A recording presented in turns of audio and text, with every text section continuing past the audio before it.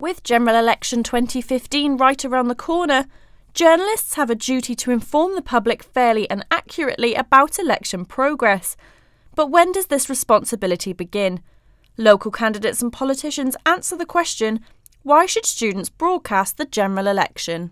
Students make up 3% of the population, and the National Union of Students suggests this gives them the ability to swing up to 10 seats. There has been a huge growth in the number of people in higher education since students obtained the vote, with the number of full-time undergraduates rising from 0.4 million in 1970 to around 1.4 million now. A study in March 2010 found that university districts with large populations of students such as Cambridge, Colchester, Nottingham and Warwick were among the areas where the electoral registers were in the worst state. You, as young journalists, can ask sorts of questions that maybe others wouldn't get away with. There's going to be 101 channels which are covering the general election, but people will turn to the one that they think is most likely to concentrate on the things that they're interested in. You ask the questions that you believe to be pertinent, so it's vital we have young reporters reporting the issues that they believe in. As young people, you've actually got a huge future to consider, and that future can only be discussed in politics, I'm afraid. That's the way the world is. Anyone under 30 is being made to pay for things that are not the consequences of their actions. So, especially for students and especially for journalists, this is a vital election.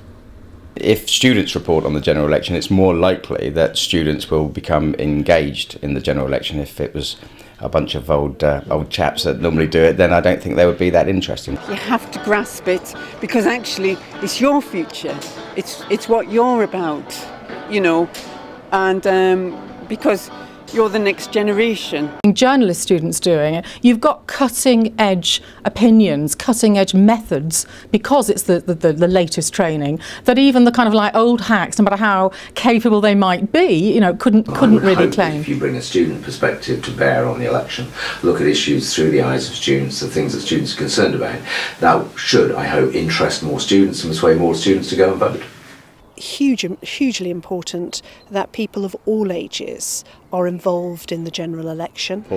I think students love reading student publications and now watching student television stations and reading student websites. It's really important because you can give their perspective on it, and I hope all the politicians engage with it. You're doing a training course on broadcast journalism. This is broadcast journalism. You've got an event locally which is not just important but 1 in 5 years or 1 in 4 or 5 years. We've got a set parliament length at the moment. Goodness, if you were here for one of those years and didn't cover it, that would be strange from my point of view. There is a real need to persuade students to get involved. Now that can only come from them. It's really exciting to be able to go and cover a general election and be on the front row of, I think, a very historic election, one of the most marginal ones in history that's going to change the course of this country. Really, the younger you are, the more important that is. And also, the longer term situation is in 100 years' time, we could be in a really dire situation with the planet. So young people are going to suffer that as well. I'm going to suffer that. We are starting to suffer that, and everyone's starting to suffer that. So we really have to get to grips with that, and it's vital that the young people engage with it. These are some of the students who will be key players in Winnall's Election Night special. A lot of young people don't know a lot about politics. I think the main problem we'll encounter on the night is just making sure that everything we filter through Facebook and Twitter is factually accurate. One major problem is our Wi-Fi connection. Equipment failure I can see happening. It would be difficult to be talking about results that I may not be aware of. Technical issues are bound to happen, so I think just working to a very strict schedule will be probably the biggest problem that we face. Also another problem is kind of talkbacks and making our instructions to our presenters clear. Getting the data on the night and being able to visualise it in the time frame that we have. Of course, there's a very small time frame and there's a lot of data to visualise. I would really hope that the internet stays up, otherwise we're going to be running pre-recorded footage. I don't think we can sabotage our speed for our accuracy, so that'll be the biggest thing that we'll encounter on the night. So on the night I'll obviously be presenting live. Hopefully I'll be interviewing all the candidates. I'm going to be in constant contact with all the OB units, so they're in Winchester, Southampton, Eastleigh and Brighton. I'll be covering Twitter and Facebook and getting as many of our findings out on the internet as possible. There could be so many things that go wrong, and it's pretty much my job to figure out solutions to things before they could become problems. I think it's important for students to cover the general election. It doesn't come around that often, it only comes around every 4 or 5 years, so I think it's important to kind of take the bull by the horn. Election is really important for students, student journalists, because it gives them all a huge opportunity to find a role, excel within it, and get as much back as they put in. The student vote is very much undecided, and it's very strong. I think students don't vote, or their class is not voting, so I think it's important to show like students caring about it, and then maybe other students will go ahead and vote in the election.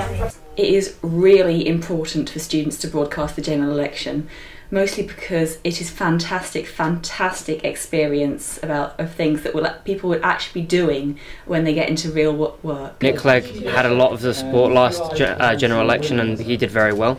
But I also just think that there needs to be a general more interest from the younger people, and I think that if we do a good job, that we can interest people more and teach them more about policies, etc. I think it's so important, it's going to be there for the rest of your life. So I just think the more you report on it, the better, and I just think, you have to make other people understand it, sort of condense politics into something really, useful and interesting.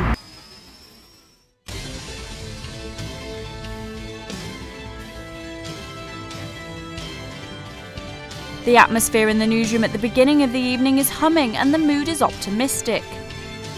Winnall's election night coverage begins. The first hour has gone really, really well. We've clearly got a massive audience, which is great for the social media to show that it's actually working. And yeah, it's been just really, really successful so far. It's gone better than I could ever possibly have hoped. First hour, graphic-wise, hectic, but everything's come off quite smoothly. We had pre-rehearsed kind of templates ready, so we're just been putting the data into there and all the exit poll data, and it's all looking fairly good so far. Rough start, but smoothed out very, very quickly.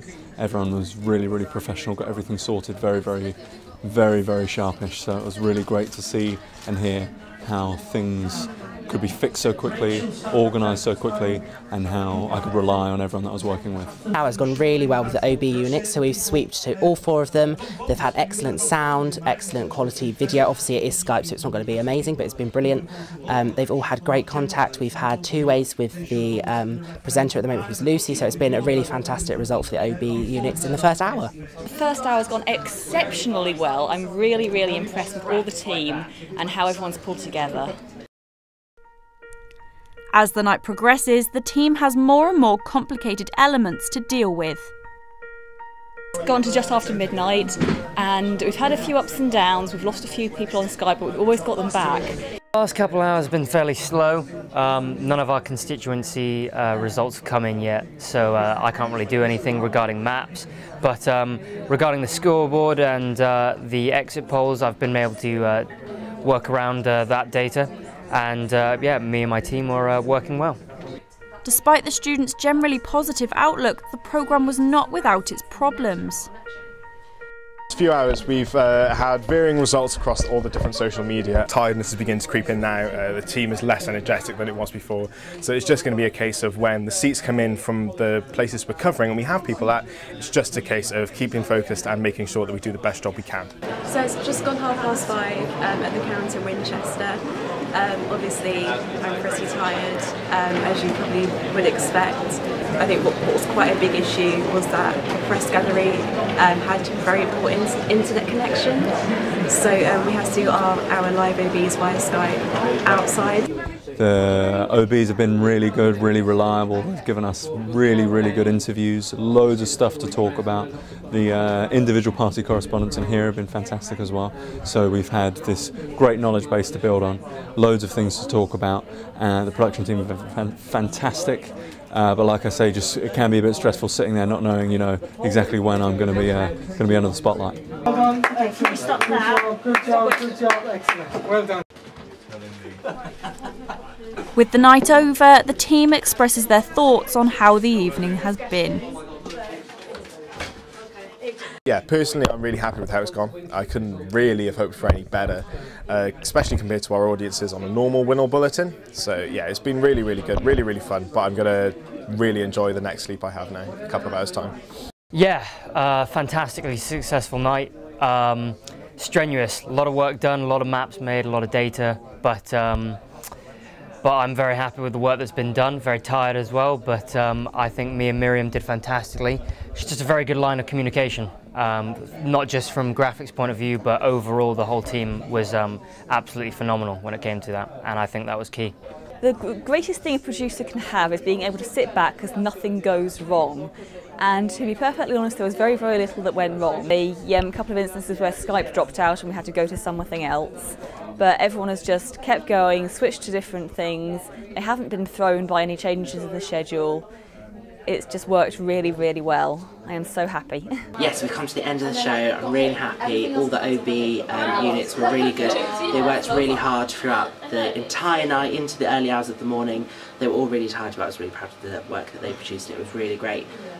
They were always there, ready to go. We had a few technical hitches, but overall it was a really good success. With how things went on my behalf, I'm knackered now, but I think I'm quite looking forward to getting into bed. But yeah, I think myself and my team did really well, so I'm really proud of them. Obviously the Winchester OB team have been fantastic this evening. They've been a great help doing camera work, being in touch with the galleries, sort of keeping me updated, and obviously trying to grab the candidates when I needed them so I could interview them, doing the live OBs, so they've been a great asset. Good, just come outside and it's bright outside, which was a bit surprising. Yeah, I feel good, very tired, but yeah, feeling like it's been a really interesting night. It's been great to see so many people working so hard, not just here at uni, but also elsewhere in the field. It's been really good knowing that we sort of have that depth out there. I think there were a few tricky moments, I think, with the OBs, but I think, largely speaking, I think it went very well tonight.